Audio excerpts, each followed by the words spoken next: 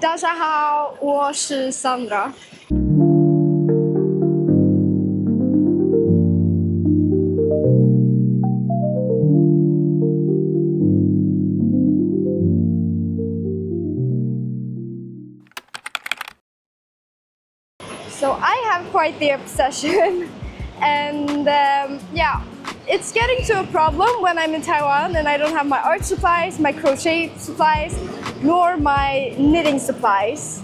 But before we move on to the video, please subscribe to my channel and hit notification bell so you know the next time I post a video. And let's go!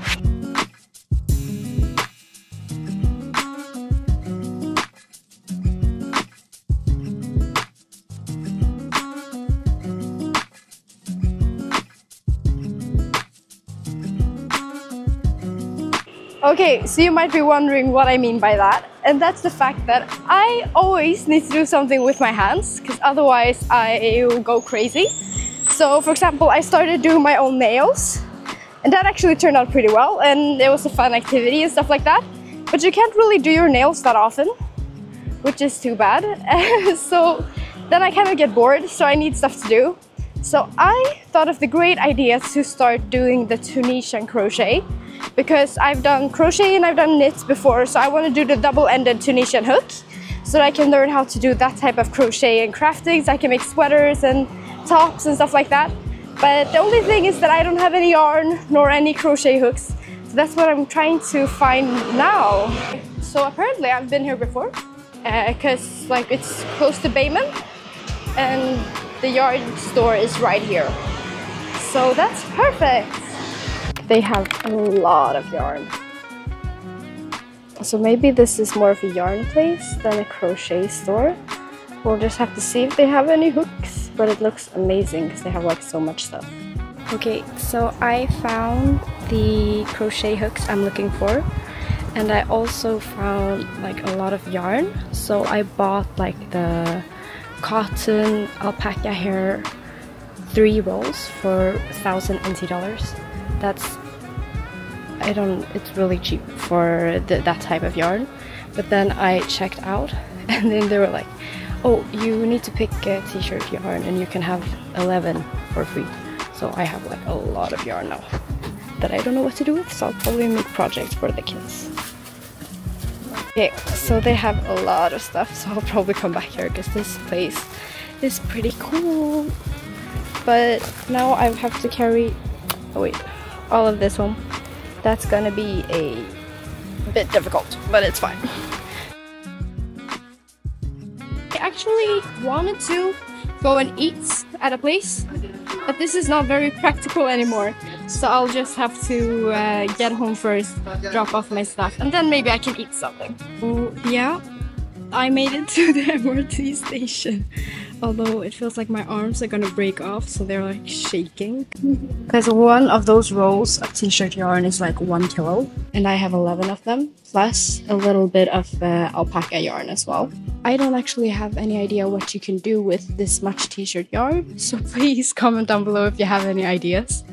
But I think I want to make something cool of it, so I need to do some research before I can actually know. But now, since I'm at the MRT, it feels like I can breathe a little bit. Okay, so I'm actually gonna be a little nice to myself, so I'm gonna go grocery shopping first, because I only need 2 things, and then I could go buy boba on the way, and then I could get my dumplings. I'm not sure if I want to eat there or if I want to eat at home, but we'll see how tired I am, because now I can still like barely hold up my arm without it being really heavy. Okay, so I've been in the store for like 5 seconds, and I've already got stuff that's not on the list. I got the apple tea. Well, they had the Taiwanese bags, but that was like 3 times the price of this one. So I'm gonna see if this one's any good. And then I got raspberry jam, because they were not on the shopping list, but we don't have any jam anymore at home. And that tea is like Christmas vibes 100%. And since I've started rewatching Gilmore Girls, this is kind of a must. Okay, but we apparently don't have to worry about me too much, because I got everything I needed anyways.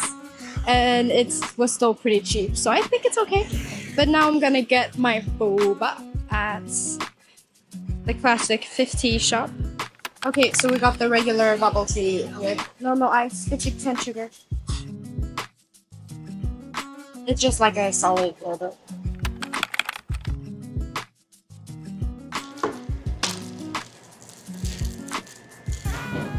The next time I eat at this place, I'll probably have the beef noodles, since I've heard that it's supposedly really good.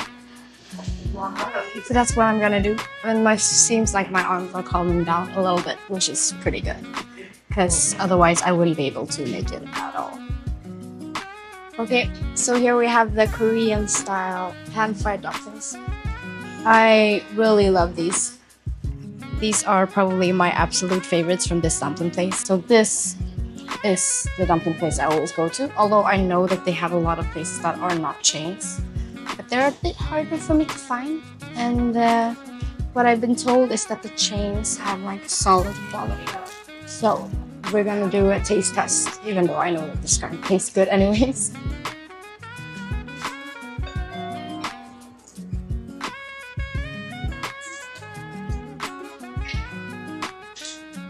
I don't know if you can see, but it's like super savory.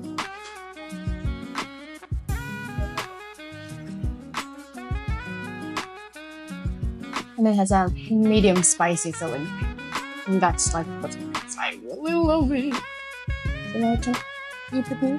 This is like what I always order. Although, is there anything you think it's better for me to order at this place? And don't say beef noodles, because I already know. But if there's any other like dumpling styles.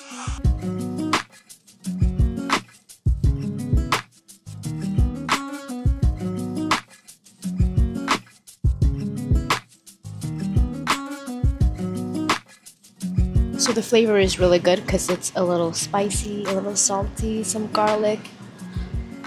Perfect. Because something you might not know about me is that I love Korean style food. Because you have the acidity, you have the saltiness, and you have the spicy, like the little kick.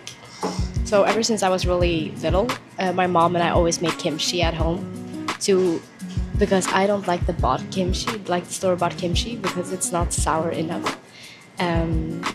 But I do like the kimchi style or kimchi inspired dumplings because they're really good. Now I've had the last piece. I think it's a 4.5 out of 5 because I really like the flavor. Although the 0.5 is, if it was crispier, then it would have been chef's kiss. So now I'm finished eating and I think I'll probably go home and try to figure out something to do with the crochet. That's all I had for you today, but if you want to see more videos from me, please subscribe to my channel and hit the notification bell so you know the next time I post a video. Please like, and always comment if you have any suggestions for future videos. Hejdå, and I'll see you in the next one.